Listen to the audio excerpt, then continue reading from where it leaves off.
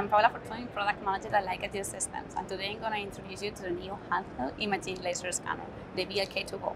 The BLK2GO allows to scan while in motion, creating a 3D representation of your reality, designed to speed up laser scanning.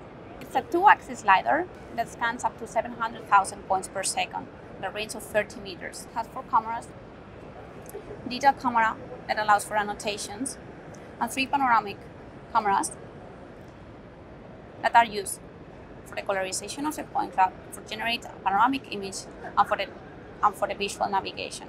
And that brings us to one of the key technologies of the BLK2GO, that it's SLAM, stands for simultaneous localization and mapping. That's what allowed to scan while in motion.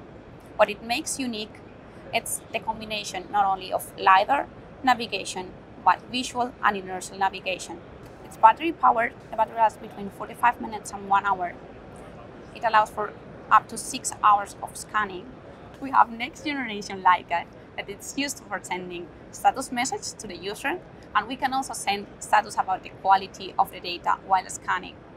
As a product manager for the BLK2GO, I feel extremely proud of what the team has been able to achieve and the technology that has been able to be inside of this device. The BLK2GO can be used by users that benefit from scanning complex spaces, especially when time is critical.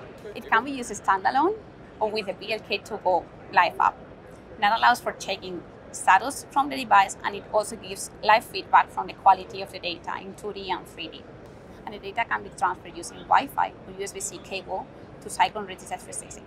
By using the iOS app, the user can react, and if there's some place in the scene that has not been properly scanned, it can still react and go to scan again.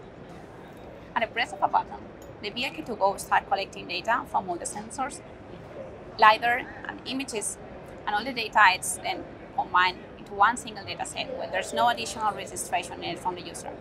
As a product manager, I feel very proud of what the team has been able to achieve in that short time.